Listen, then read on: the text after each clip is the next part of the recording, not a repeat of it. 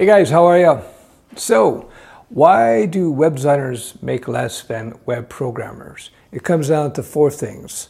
Very quickly, supply and demand. Essentially, there's not enough programmers to satisfy the demand for programmers out there. No, not all programming languages have huge demand, but generally speaking, that is the case. I have a difficulty finding good programmers. Everybody has a difficulty finding good programmers. That's why in the US, there's this big political battle where big tech companies are looking to hire overseas programmers because they can't fill the positions. That's just a fact. So that's the number one reason why programmers, web programmers, get paid a lot more than web designers. It's that simple. So why is that the case? Point number two, perceived difficulty of programming is out there. So there's this perception by the general public that that it's hard to learn how to program. So there's less people doing it, less people trying. The reason that is because a lot of the courses out there are not the greatest. So find a good course, you'll be able to learn to program.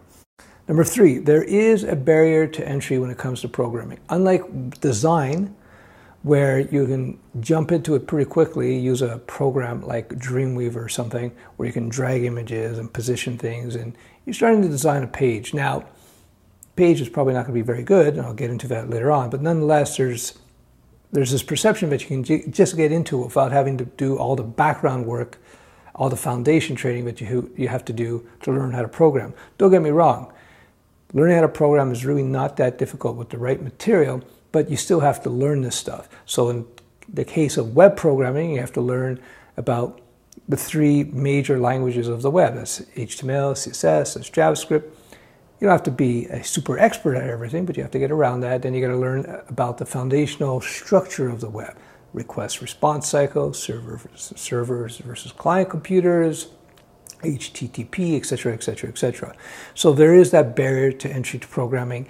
It makes it less likely that somebody's going to want to learn how to program. So people who actually take the initiative to learn how to program, they find themselves in a really, really good situation.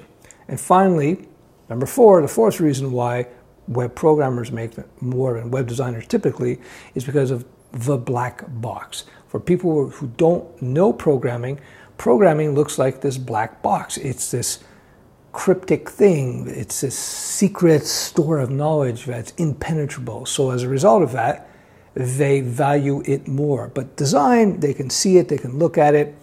Maybe they worked with Word or Photoshop and they figure, hey, it's just like that, it's just design. There's an irony to that, by the way, in terms of building websites. That's all about user interface, UI, and something called UX, user experience, which is super important these days. So let me just cover the last 2 points. Number one, the big irony is that great UI and great UX designers, user interface, user experience designers, are actually very, very rare.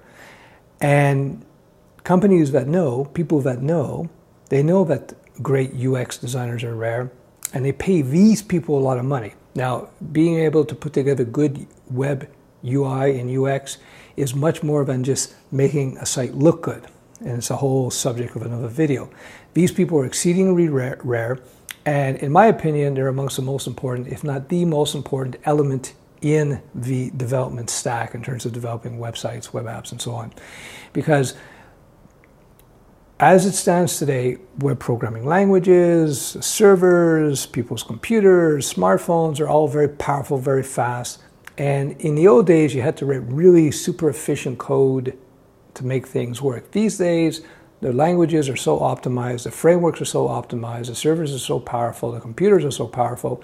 If you just write okay code, your app, your website, your web app will be able to power on a very wimpy server, and for 99.9% of websites, you have more than enough.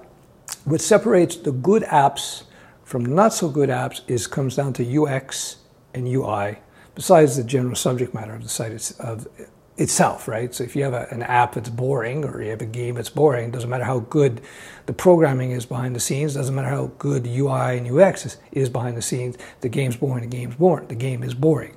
But that being said, all things being equal, what really separates the great successful websites and web apps from the not so successful, it's UI UX. And any experienced developer will tell you that people actually out there in the real world building things. So for example, one of my former employees, one of the guys I mentored up, he now is a CTO of a company and they've raised millions of dollars.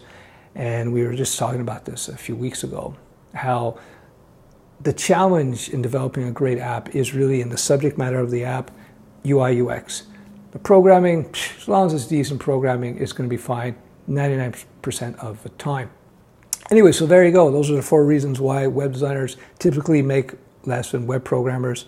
Supply and demand, which means shortage of developers. Why? Because learning to code is perceived as difficult. There's a barrier to entry. You can't just jump into coding in 1 hour and be able to do things. You have to go through the foundations. Again, good courses, you'll be able to learn this very quickly. Quicker than most people would think. But you got to find those good courses, a good teacher. And then finally, you get the black box syndrome, if you will, meaning people look at coding, look at programming, and it's such a mysterious thing that they perceive it to be super hard. They perceive it to be super difficult. And it isn't really, as I just said. And I hope that helps. Bye-bye.